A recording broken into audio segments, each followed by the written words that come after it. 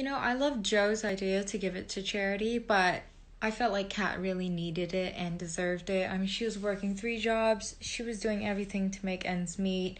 I can freaking respect that. A lot of people are curious about this, and no, it was not staged or like coached whatsoever. So everything we were saying was like genuinely how we felt, which honestly made it even more vicious and like worse. When it first came out and I watched it, I honestly remember feeling kind of sad for myself. Like, I pitied myself, and I was like, honey, ugh, God, why are you crying? There's literally no other way that I can put this, and this is not speculation either. It was like mentioned during shooting, but essentially it's because he was a straight white male.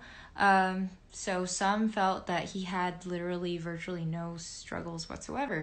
If you had asked me that 3 years ago, I would have said yes, but 3 years later, definitely not. I've met so many incredible people because of that video, and I feel like I can be proud of the way I behaved in it. See, it's that kind of mentality, though, that created that racial tension. We were not thinking about that at all. At least I wasn't. And I'm a person of color, but I was kind of treated like I wasn't at all. I think we all needed it. I mean, some more than others, and I will definitely admit that. I feel that others would have benefited more than me. It just wasn't worth it to me in the end. I did walk out of the shoot to go cry in the bathroom. Eesh. It hurt tremendously. I've always had a low self-esteem. I've always been sensitive, and it just felt like people were coming after me when I was already down, so yeah.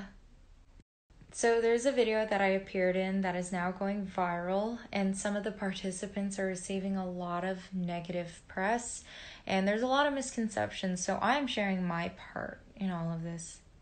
I'm cringing thinking about it. Like, it was so awkward. At first, yeah, until some of the participants said that I probably would have won if I had just said me and my daughter were like hungry or unwell. And then I was like, oh, so you guys are playing it like that. A lot of the scrutiny that this video is receiving is due in part to like the less than nice tactics that certain people employed to further their position in the game, and also like racial tension. There was a lot of that.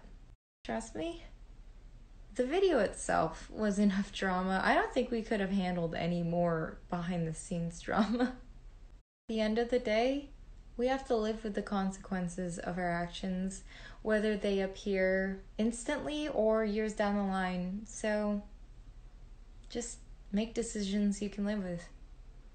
A couple of accounts on TikTok made the video viral again, but the reason why I jumped into this shit is because someone came into my DMs real crooked and was saying untrue things